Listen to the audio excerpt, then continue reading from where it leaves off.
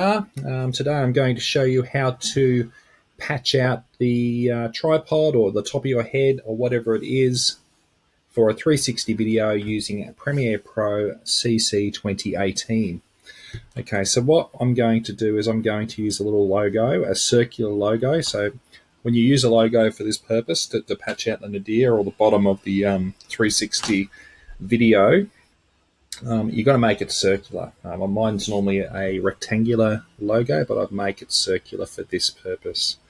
Okay, because it's sitting inside a sphere and it fits perfectly down the bottom. So what I'm going to do is I'm going to just drag this file into my project, into the media area, if I can grab hold of it. There we go. I'll drop him in here.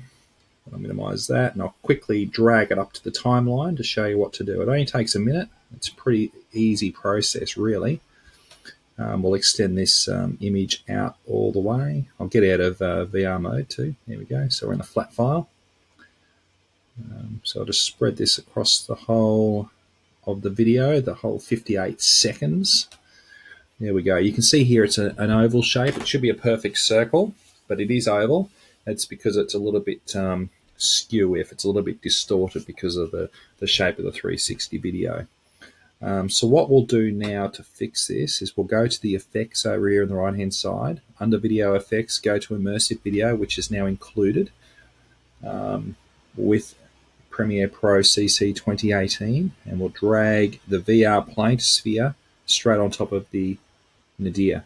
Now you can see instantaneously there it has changed the shape of the logo to be now a circle. We'll go up here to the left-hand corner to the effect controls. And select that. Now we have to look for our VR plane to sphere. So let's minimize this other stuff to make it obvious. Here it is here. Now what we're after is we just need to rotate the projection. Okay, so rotating projection will actually make this logo come down to the bottom here and then cover our tripod or shadow of the tripod or the top of your head if you're holding it above your face or above your head. So what we need to do is go to projection tilt. Okay, change that to 90 degrees.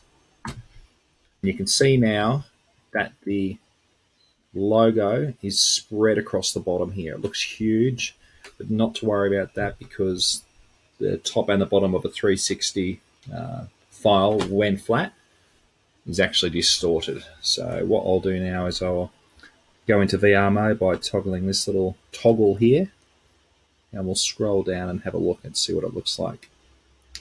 There we go. See, it looks absolutely fine and perfect in VR mode. Let's turn it off. So I'll go over here and hit the FX to toggle off, and there you can see the shadow of the tripod and the actual tripod legs. So there we go. It is a lot easier than what you probably thought it was. Just a few simple pieces of workflow here, and we've got that hidden, and it looks quite professional. Thank you very much.